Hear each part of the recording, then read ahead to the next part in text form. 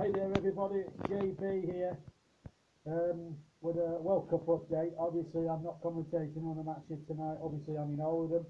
As you can see I'm in a hotel room, getting ready to go to a 40th.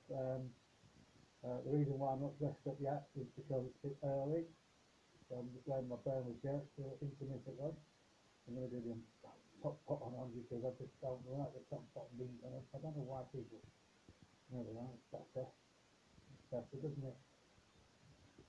So the big news so far in this World Cup, France are through 4-3 in an absolute thrilling game. Argentina scored 3 times, but again their defence was very leaky. Am I surprised Argentina are going home? Not really. I thought they were poor throughout the tournament. I commentated on one of their matches and I felt, in my own humble opinion, they weren't good enough against Croatia. I thought they should have been out in the first round, to be quite honest with you. I thought they were very, very lucky. As for the French, I think they've started getting. I mean, it could be the day where Kylian Mbappe comes of real age, because this guy has outshone everyone. He outshone Messi, he even outshone his own team. You know, Bob and Messi and all that lot. Sensation. It was just a game that had everything in it. 4-3. You couldn't. Terrific goals, deflected goals, controversy. We had a finish to remember. We had the lot. So I mean, it's been a great tournament so far for the neutral. Tonight, Uruguay play Portugal. It's Suarez against Ronaldo, and I'm hoping, because I work fantasy football team on at the moment. I've got Ronaldo on my side.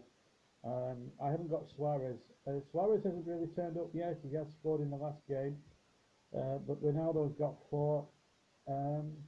Done all right. He's done okay. He's shown us in that department. But we don't just want the World Cup to be a Messi against Ronaldo or Ronaldo against Suarez. We don't want it to be like that. Uruguay is very good defensively. I mean, Gordon has been an absolute rock at the back. He's not conceded anything at all. Very mean defensively. They don't concede goals. Cavani and Suarez have a really good strike force there. Could it be their year?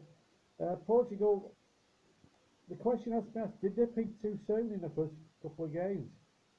Because I mean, did Ronaldo in fact peak too soon? I mean, he set the standards in that first game against Spain, didn't he?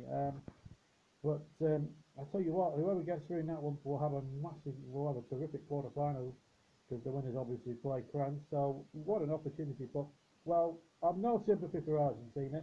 They struggled like hell against Iceland. They struggled like hell, definitely, against the Croats when they should have lost by more than a 3. But yeah, I think it's boding well. I'll be back on World Cup comms tomorrow on the JB Clark YouTube channel. Hope you can join me and Chris and everyone for the 5 stages of the tournament. Obviously we can't do all the games, obviously. That's why we've been a bit sparse. I'm back at work, Chris is at work, everyone else has been working as well. So we've been all busy, but hopefully we'll get back on the commentary show in the next week or so. And hopefully we'll bring you the closing stages of this World Cup. But that's it from me. I just thought to give you a quick update on what I thought of Argentina's exit. Have a wonderful evening, enjoy your Saturday, and I'll see you later. Bye bye.